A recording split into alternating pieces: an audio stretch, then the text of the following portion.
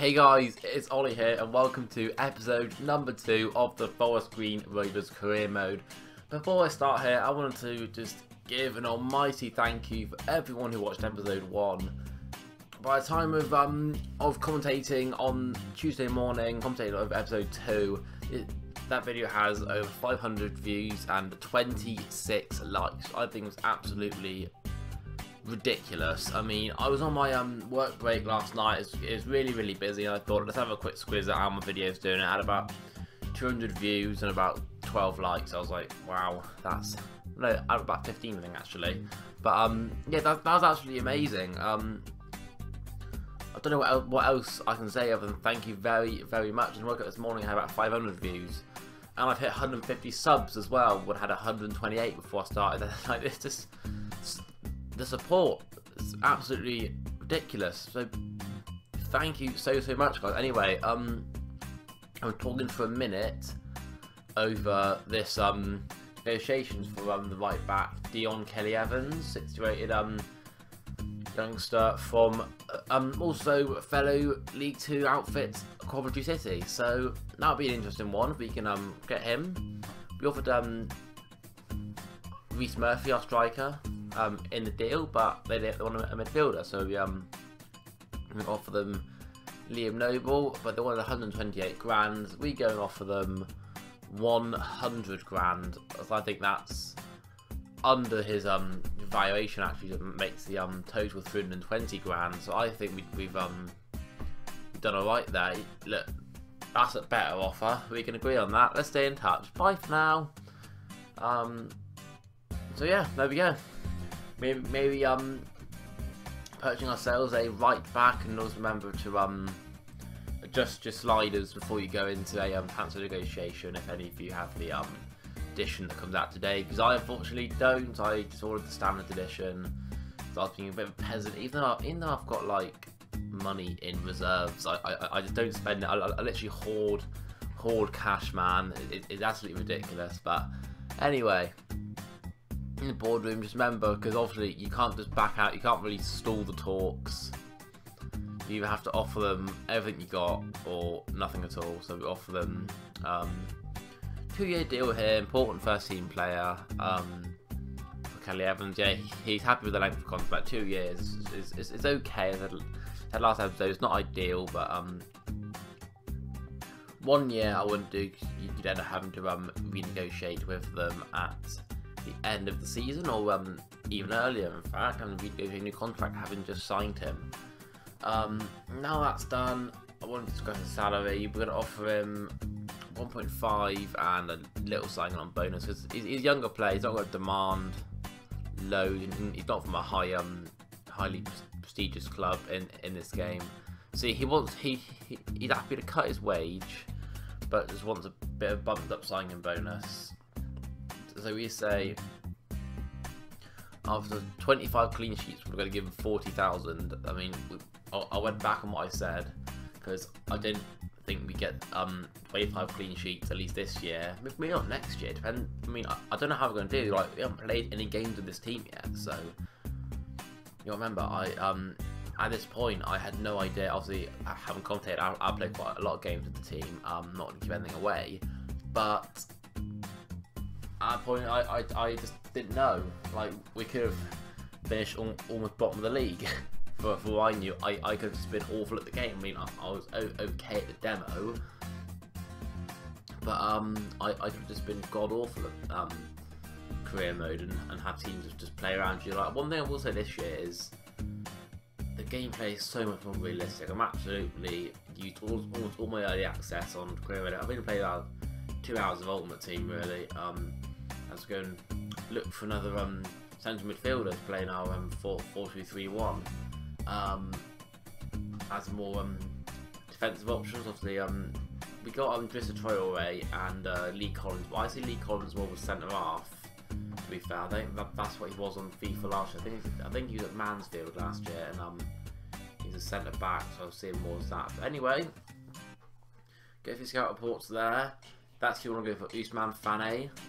You want to go for, but before that, we're going to have a look at our scouts who just talk. Name is Sean Cox. He's English, so I always rate as a good start. I don't always like having Nuno Santos as my Spanish playmaker centre mid. Yeah, Sean Cox. He's an attacker type left wing. I mean, we do need another winger, to be fair. So I feel like Sean Cox definitely one of the better ones. We're going to pulled. Not a lot from Scotland. And we get a good goalkeeper in Taylor Edwards, which is what we're looking for, because Quinhos is only going to be a short-term stopgap kind of player. So we're going to have a look at our squad now. Got Shadipo there, Cox. He's got poor skill moves and weak foot. That's an issue. I'm probably going to play him from the right-hand side if I can, and try and just get him to cut inside on his preferred left foot, because obviously he doesn't have a right foot. I feel like these with these very one-footed players, you need to have them cutting in, because obviously you're not always going to be able to go down the line. And I feel like in this game anyway, or in previous FIFAs, I feel like cutting inside has bared a bit more fruit than going around the outside, because he's not that quick at the moment. So if he can just show you some close control on the ball, do a bit of dribbling, and be fine. So we're going to go and negotiate for this Usman Fane. We're not going to speed this up at all, because something very interesting happens here, and I think it's a glitch. We're going for Usman Fane because interestingly, I had a FM save from Forest Green last year, and I did sign him, and he was a very good servant to the club. Was with the team up till I got to the championship, and then I got fired. Anyway, so we think we're going to swap. Well, for Reece Murphy for some reason, I feel like he's worth way more than Fane is worth. But watch this. Well, just watch this. We offer the player exchange, but they want a centre back. Now, I want this player, a tall, strong, 94 stamina as well, Fane. But they want a centre-back in return to him. So we have a look at our centre-backs and see who we think Oldham are going to want. We have Constant we just signed. Monthe they're not going to want, probably. And two other loan centre-halves. Iacovetti is our first team centre-half. And Jack Fitzwater is on loan from West Brom. We see what happens if we offer him. We just see what happens. May have found a glitch in the game. Look, we consider swapping Jack Fitzwater. That is ridiculous. He's on loan to us. That should not be able to happen. Absolutely unreal scenes. That's all I can say. Honestly. That's all I can say. Like, that stuff should not be allowed to happen, really. It's a glitch in the game. I don't know if anyone from EA is going to watch this. 99.9% sure they won't. But anyway, I'm gonna have to go and trial this actually on different saves. Even when I get the full game, I might buy an early access for another account, because I really want to trial this out, because if this works in more than just this instance, then this is a big flaw in the transfer market. I don't know if anyone else has found this out yet. Fair enough if they have, and I'm just being a bit behind the times. I mean, I might sound a bit stupid here, but man, it's ridiculous. I mean, I'm not complaining. Yeah, that's weird, because Fane is on the right hand side and he looks smaller than the agent, but he's 6'4". Unless the agent's fucking 6'6". That doesn't really work out for me. You're often crucial first team player. Again, this is a guy who's not really I don't even know his potential. I don't think it's actually that high, but he's a good player in game, strong, physical, athletic player, and more of a sentimental value after signing him for £30,000 from Oldham Athletic after he fell out with the manager. And bringing him to our conference side, I think it was one of the best bits of business I had done. So look, we have nothing left. We offer all we can. I don't know how much wages he's we offer him a sign-on bonus of 16 quid. I mean, fuck's sake. But yeah, he's happy with a 1.6. So we've obviously signed our player there and left ourselves nothing. And I mean, absolutely nothing. I mean, gone on the days where you could I think FIFA 16 when you could request funds. This is the time where I would want to request funds. Luckily, we didn't have Fast Screen. We have no financial objectives in our seasonally manager objectives. Obviously, in real life, they are bankrolled, but their starter team doesn't really show that. I mean, they've only made a few. In real life, they made a couple loan sign-ins, a few kind of marquee sign-ins. Signing players like Reece Brown, Luke James up front, and Scott Laird left back. They're three real good signings. Obviously, we've had to strengthen ourselves quite a few positions. Conser centre half, another centre mid, and in Farnay, in the position goalkeeper. Another one we've strengthened, and right back as well. So, and left midfielder, not forgetting Olamide Shodipo. Anyway, we're going to go into our first game of the season. I'll have a quick flick through our squad, and I can't wait to play some FIFA 18 career mode. It's the first actual game I would have played in the mode. We sorted our squad out beforehand.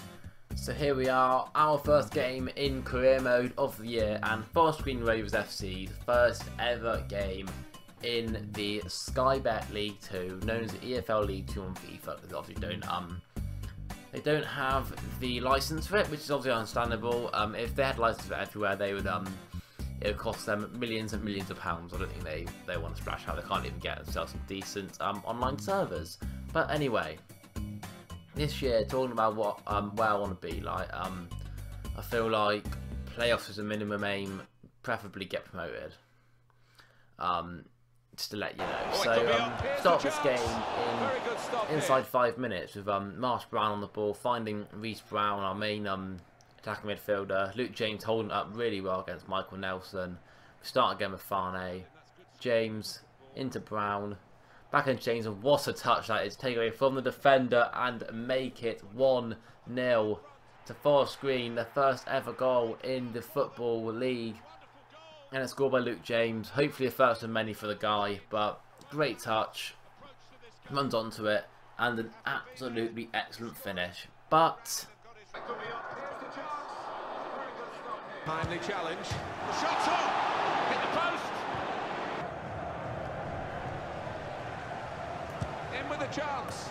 But it is an equaliser. And third time lucky for Barnet, as of course they make it 1-0. Oh man, I was riding my luck for a lot of that, to be fair, but you know, what can you do? As Barnet come at us again, and we kind of deal with it, but we just get too lax in possession, lose the ball, and Colt Hurst just puts it in the near post to make it 2-1 to Barnet. Absolute fucking joke. Absolute fucking joke. I thought I had the ball cleared, but they do press you a little bit more, and in this year's game, the AI that like they don't give you a lot of time to play at the back like they used to. They are on you, so trying to win the ball back here at the end of the half. Tackles are flying in, trying to get the ball over, trying to get it back before the half, but it's not going to happen.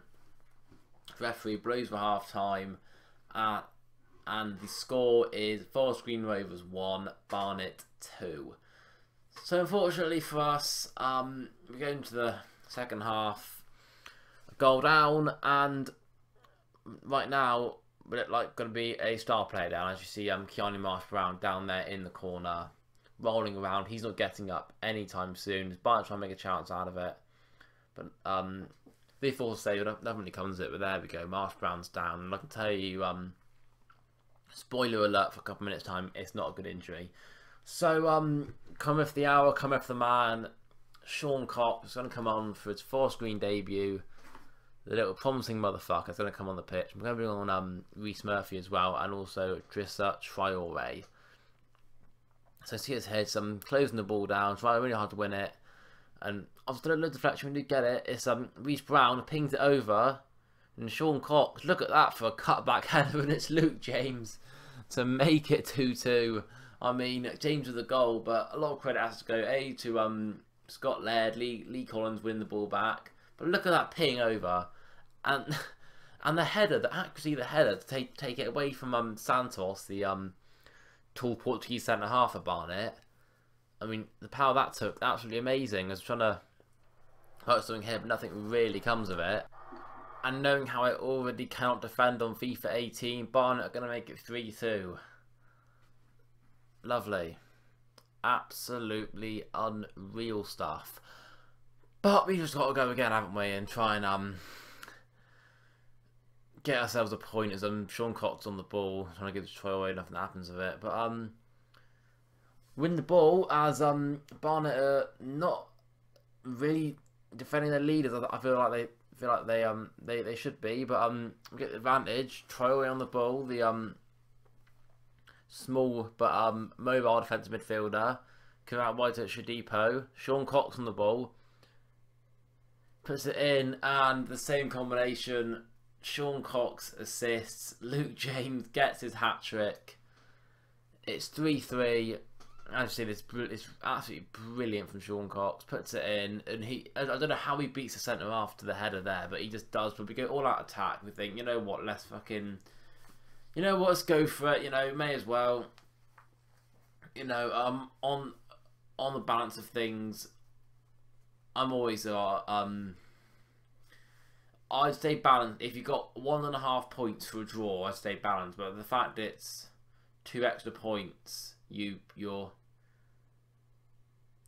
risking 1 to win 2. I think that's always my kind of mentality. I'll always go for the win if I'm drawing. But you know, 3-3 it ends, and it's a satisfactory result. It's my first game playing career, and I played a bit of the demo, but yeah, I feel that's a satisfactory result at least. And some positive to take out of it, also some negatives. Marsh Brown getting injured, of course, not something we wanted, as we are quite short in that position as it is for 7 fucking months. That's when I wish I accepted the 500k offer, because you're going to be out for almost the whole season. Wait, let me count this. About March. Yeah, about March, maybe a little bit earlier if we're lucky. Might get him back end of February, in time for my birthday. Anyway, that's going to be it for episode 2. We're going to sit in this Carabao Cup game. So I'm not going to play those games. I'm trying to speed up a little bit. But that's it. Thanks again for supporting episode 1. If we can, not expect as much on episode 2, it never is. But we could get some good likes, comments, keep the support going. I'll be absolutely overwhelmed with it. Thanks so much for watching, and have a brilliant day, guys. See you later.